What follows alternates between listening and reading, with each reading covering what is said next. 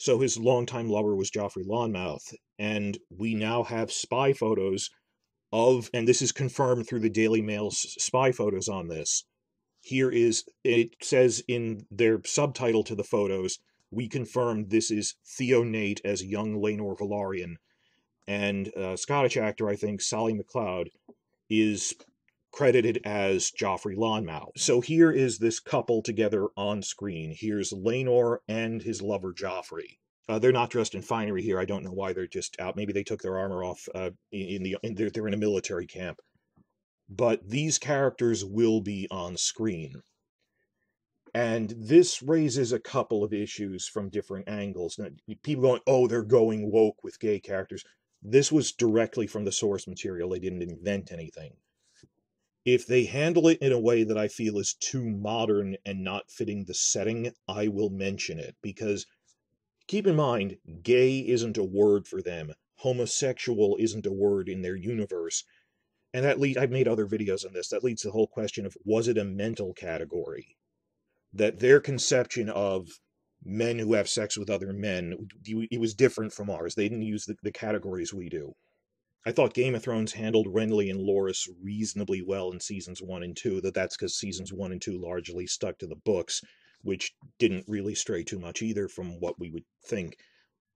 But on the other hand, this leads to questions of, will other audiences think they're doing this the right way? That I am worried that this will turn into yet another example of the rampant objectification of homosexual men by the straight female TV audience.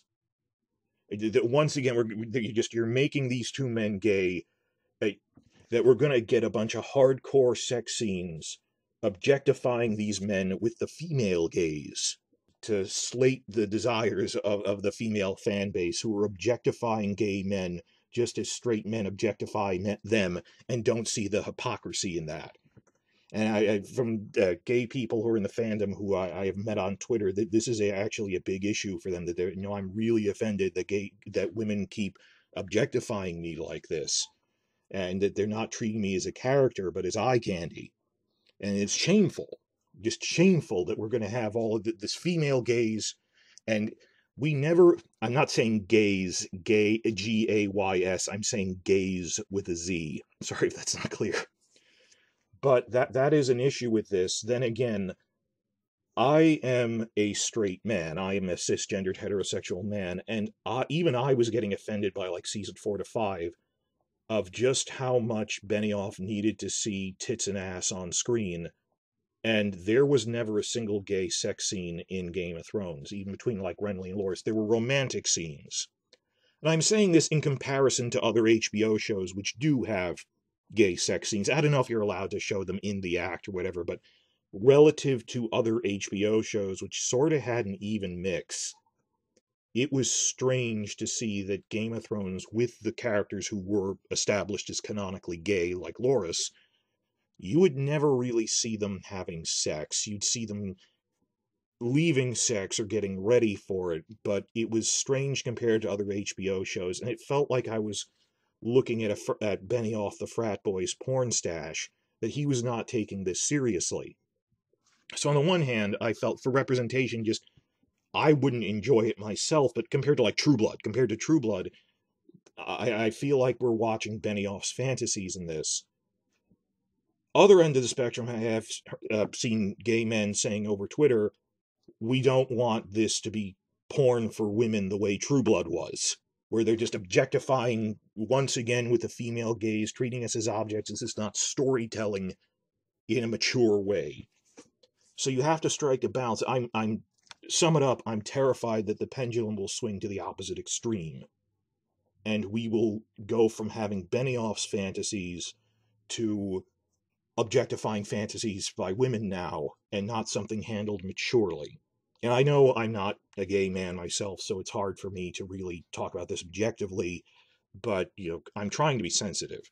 Now, episodes are filmed out of order, you understand, so throughout the last week, there were multiple episodes being filmed concurrently. The big action scenes, those are being filmed by Greg Yaitanes, the ones where they were staking out pirates at low tide and there was a shipwreck and a battle scene. That was all Greg. The person we saw on set filming the Laenor and Joffrey Lawnmouth scenes, or when they were on set, we didn't actually see them filming, but we saw them in costume. The director that was with that unit was Claire Kilner. And dear God, this show actually has female directors again. That it was an embarrassment for an Emmy-level show to go even 3 years without a female writer or director. Game of Thrones went 5 years. Its last 5 years, it didn't have a female writer or director. People going, oh, do that based on merit. It's an extension of Benioff's cronyism. That it just makes his cronyism obvious that they didn't have a full writing staff. Cogman and Hill were errand boys that he promoted up based on loyalty to be his lackeys. That, and by extension, there weren't any female writers, because there weren't any real writers at all. Same with directors, that they would pressure out people who could complain about them, that said that this is terrible. So it's an extension of his cronyism that they had such a tight, close group of loyalists around them.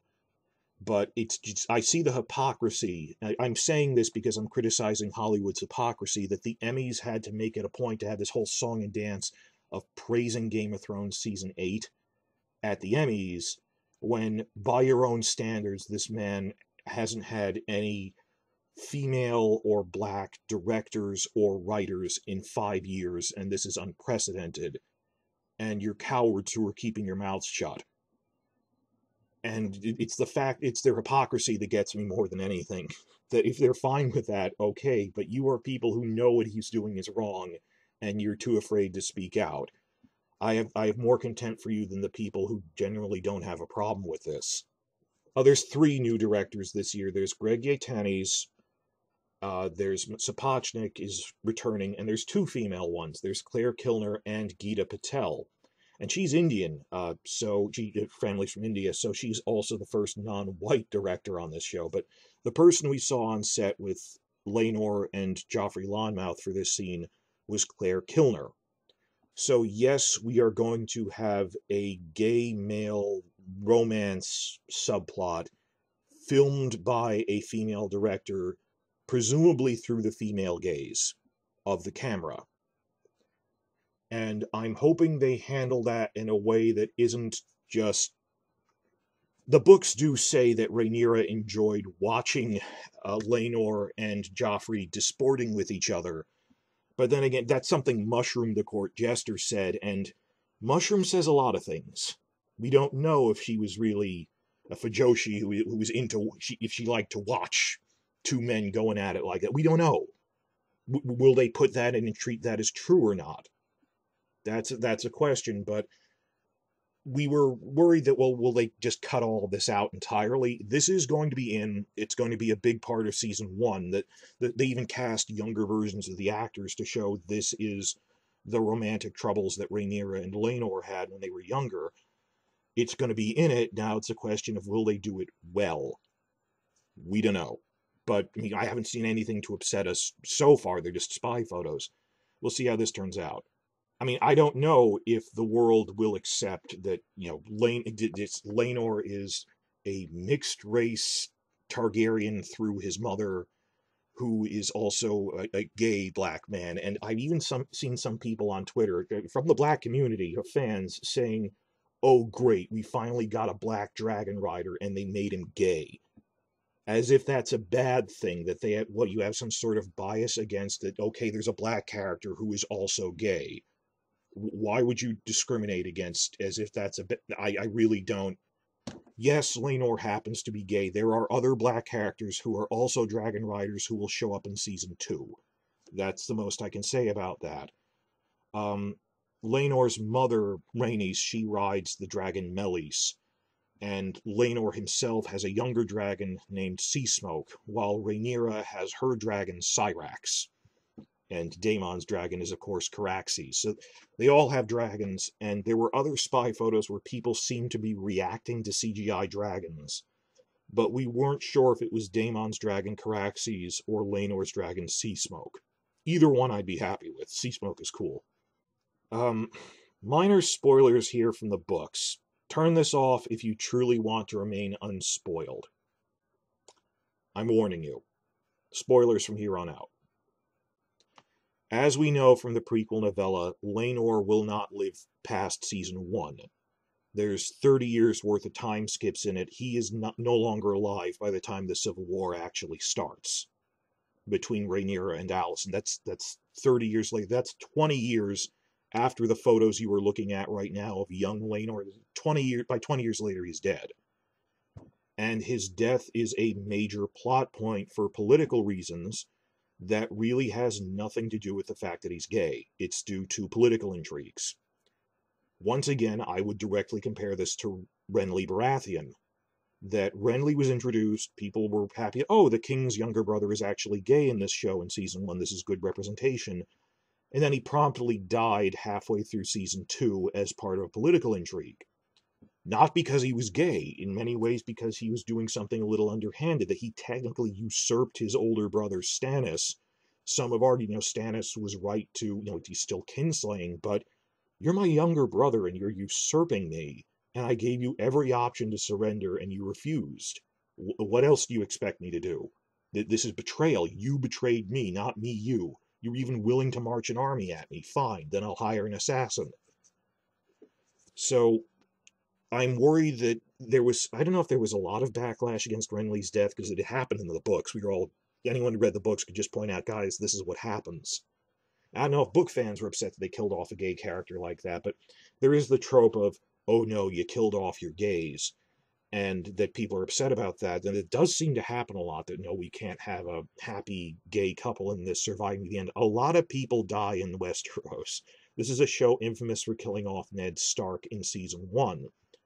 So when Renly died, I think a lot of people correctly thought, well, it's like a Ned dying moment, that Renly was a good enough person that the war could have ended if he lived, and then there wouldn't be a story. But that Renly's death had nothing to do with the fact that he was gay. Similarly, Laenor dies, but it's for political reasons, and it's not flippant. His death is a major story point. I mean, we're going to be making whole analysis videos about this. He isn't casually killed off, they dropped a bridge on him or something. This is a major part of the story. So we're bitter about how Benioff and Weiss, towards the end of their show, really marginalized a lot of groups. And again, I'm a straight white man, and I was getting uneasy about how they were like, when they killed off Missandei and all this stuff. You do realize you just flippantly, and not even in a good way, but in a loosely plotted, full of plot holes way, you flippantly killed off literally the only black woman in your entire cast. And it's not that they did it, but that after they did it, they seemed genuinely surprised that, oh yeah, that didn't occur to us. It was the obliviousness that got me more than if they had done it and knew what they were in for. They seemed surprised at the backlash, is what really got me. That you really are living in a bubble and you don't understand that when you're portraying, I don't know, invented rape scene stuff, they were surprised at how much women and men also were upset in the general audience about, you can't treat rape this flippantly, or the racism of the Dorne subplot. That Benioff and Weiss handled basically any minority you could name pretty badly. For that matter, they didn't even handle the white male small folk that well. They said, oh yeah, we didn't have time to do the suffering of the small folk in this. Or they treated Tyrion's dwarfism almost as a joke. All this other stuff. So we're hypersensitive now, but even I felt Laenor dying was sort of like when Renly died. It was part of the plot. But I'm worried that a season 1 audience will react negatively to this. What do you guys think? Tell me in the comments. It depends on how they handle it. That it isn't flippant. It's a story point.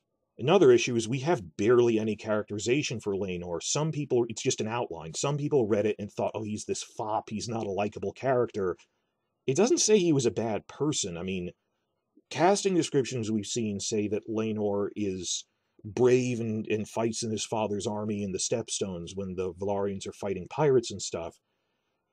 We will see if they portray him negatively or as this positive character who is, well, he's gay and he can't control that and it's affecting all of his romance, but that on a personal level he's still an honorable person.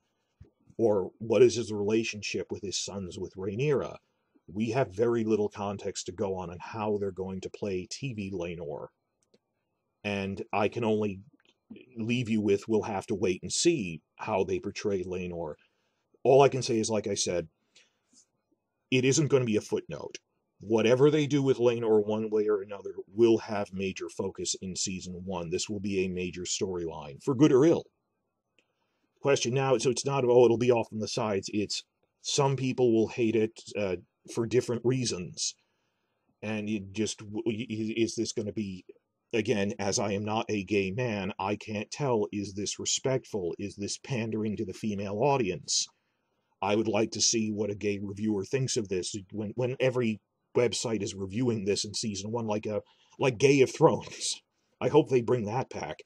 Actually reacting to, oh yeah, is this pandering or is this mature representation? We'll have to see.